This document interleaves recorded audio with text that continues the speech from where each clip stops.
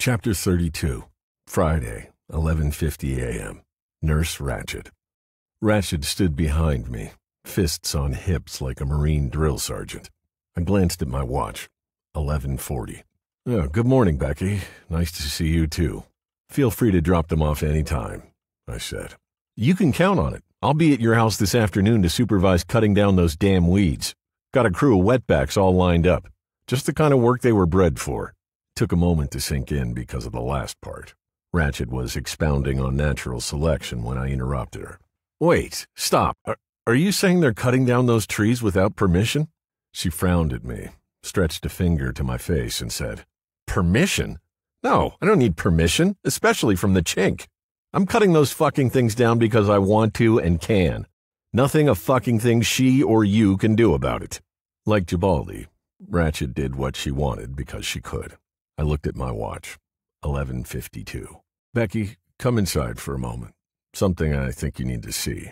Before she could respond, I limped to the door, unlocked it, and opened my laptop on the counter. I heard her follow me, and then go past me to the refrigerator. I opened the kitchen drawer while still punching the keys. The .45 was still there. Nikki appeared on the screen, watching me watch him. My fingers flew along the keyboard as nimbly as they used to when I was on a coding jack. Hey, Slick, what the hell's all this health shit doing here? What happened to the beer? I'm on the wagon. 6th day the rest of my life.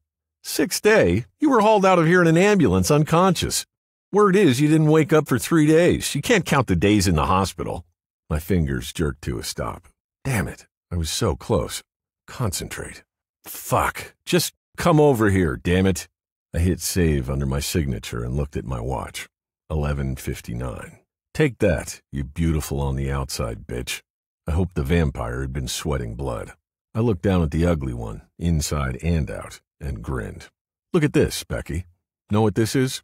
As she waddled over, I switched windows. Nikki leaned forward, gun in hand, watching me. I hid his window and turned on additional functionality on my laptop.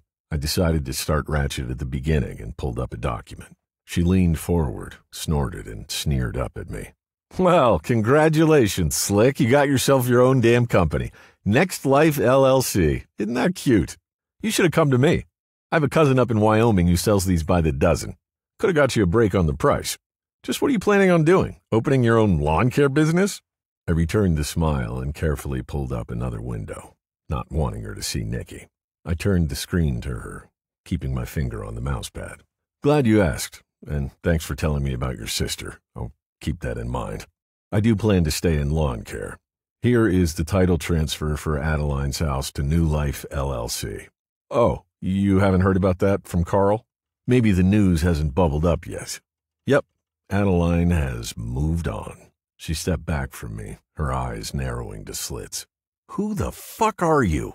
I smiled, raised my palms, and shook my head at her. You have no idea just how good of a question that is, Becky.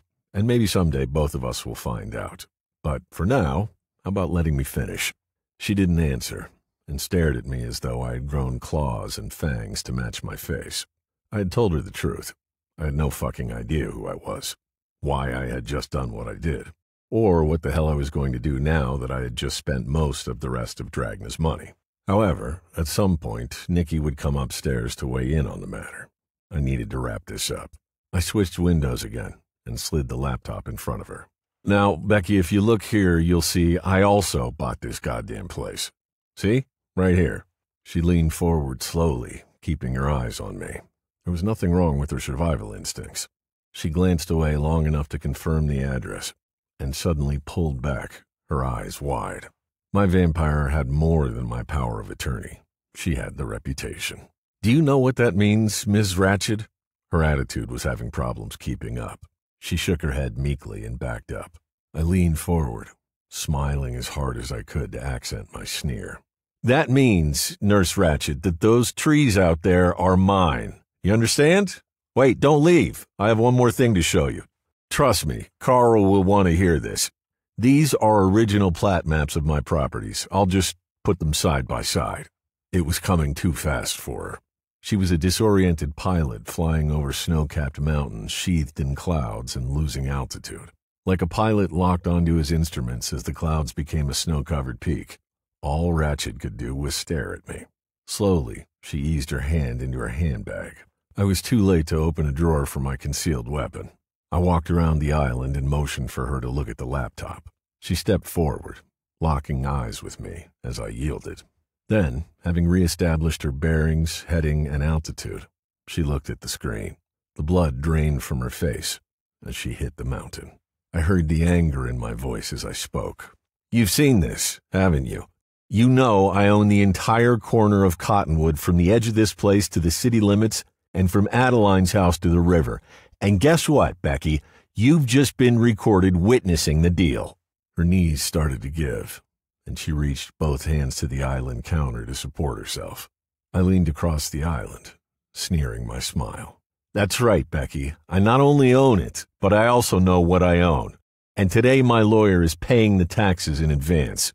When I flung out my arm to point at my fairways, she started backing up. And as she did, she pulled a snub-nosed revolver from her purse. I shook my head at her and tried to keep my voice steady. "Becky, you are being recorded. People are watching. They are already calling 911. It was partially true. She was being recorded. However, the transaction had not required a witness or recording. Turning on record had been a reflective act. If I had thought it through, I never would have had the vampire on the other end of a live line. When I hit accept, Dragna's money went into 2 accounts. One under Driscoll's company, which the feds now controlled, and the other, the lawyer's offshore account. As far as the vampire was concerned, I was now nothing more than a loose end. She would have been telling Becky to pull the trigger. Fortunately for me, Becky had crashed and burned. Instead of emptying her gun into a man threatening her, she carefully slipped it back into her bag. As I started around the island, Ratched turned and stumbled to the door, fumbling with the handle, unable to tear her eyes from mine. As she fled, I yelled after her, "Oh yeah, and I know these houses were never incorporated in your fucking HOA. Tell Carl I'll be fencing it all off." In my mind, I heard her screams fade down the street. She left the door open. As I closed it, I looked at the Russian olive trees I saved. Those snake-ridden, golf ball-infested, skin-peeling flagellums. I wanted to take a gas can and set them on fire one tree at a time. My new face, my new life was all gone. And for what? Some damn list-B noxious weeds. Rage surged through me, and I turned to end the life of the man who had ruined mine. I whirled to the laptop, my fingers fumbling. He was still watching me, gun in hand, his head cocked in a way I recognized. With a sinking feeling, I realized I did know this man. How had we all missed it? I stared at my screen, completely motionless, moving only my finger on the mouse pad. My watcher leaned forward, cocking his head, wondering what I was doing. We both knew I was too close to the outside door for him to risk coming upstairs to the hallway. He needed me to go to the bedroom or bathroom, where there was no escape. Keeping my head motionless, I opened the island drawer and pulled out my .45.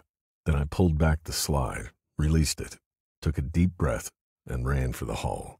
I needed to get to the dungeon door before he reached the steps. I crouched low as I swung the door open and pointed the automatic down the dark stairs. I almost started firing before I realized no one was coming up. I started down the stone steps, holding the gun in front of me. It was just occurring to me to be surprised that I was still alive when I reached the bottom. Coming down the stairs, I had nowhere to hide. A professional would have stuck an arm around the stone wall at the bottom of the stairs and started pulling the trigger. He wasn't waiting for me when I stepped onto the dungeon floor around that corner. The shelving blocking Martinez's hideout was pulled back, and light streamed from her room. I could see the back of his chair and a foot, the toe resting on the floor as though he was rising. I kept moving. If that foot twitched, I was going to fire into the room, hoping to catch him with ricochets. I ignored the voice in my head when it said, "Just kill the son of a bitch." I now wanted answers from the man more than revenge. A moment later, I was staring at him down the barrel of my automatic. He jerked his head around, then shook it. Without a word, he lowered his weapon to the table and slid the chair back. Trying desperately not to drop my gun, I leaned on the shelving for support.